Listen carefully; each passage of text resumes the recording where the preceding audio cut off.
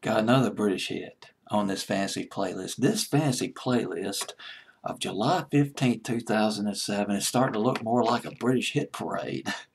I got this particular record from BBC's Radio 1's Countdown, their singles charts, and it's Ash. I've forgotten about this record. This is just sheer Brit pop. Harder side of Brit pop, the rockin' side of Brit pop. You Can't Have It All by Ash at number 38, up 7 from 45. An Irish band. When you think of this song, think of Blur, Oasis, Kaiser Chiefs, the harder side, the rockin' side of Weezer. They toured with Weezer too at one time. Ash, You Can't Have It All at number 38. Irish band from Downpatrick, a place called Downpatrick, which is south of Belfast. They formed in 1992.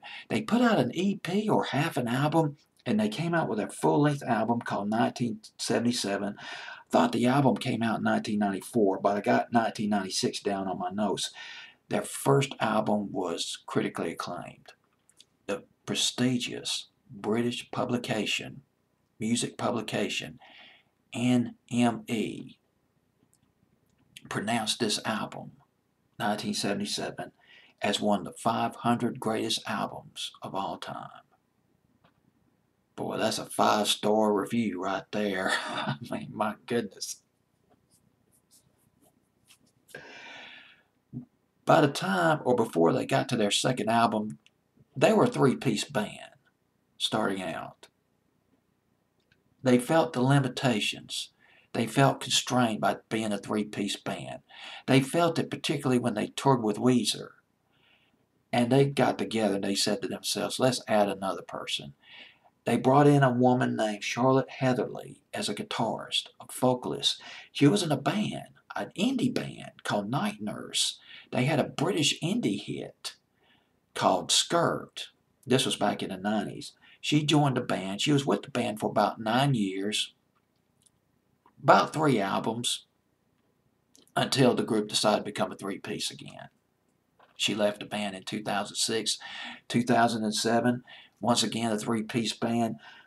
Ash released an album called Twilight of the Innocents, recorded in New York City. Now, I got 2 stories on this, and I'm kind of confused.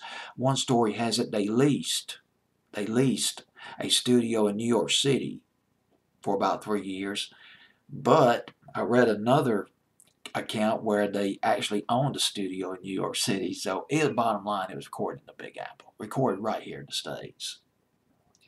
Put a whole bunch of tracks and demos on this album too, loads of B-sides and just odds and ends and some really powerful cuts, including You Can't Have It All.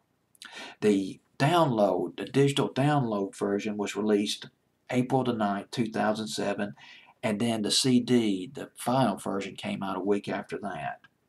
Went to number 16 in England. No impact here in the States. Maybe on alternative radio stations, but that's it. And this is on the British singles charts. This is on their pop singles charts. You Can't Have It All. The blaring guitar symphony of Ash at number 38 on my fantasy playlist, July 15th, 2007.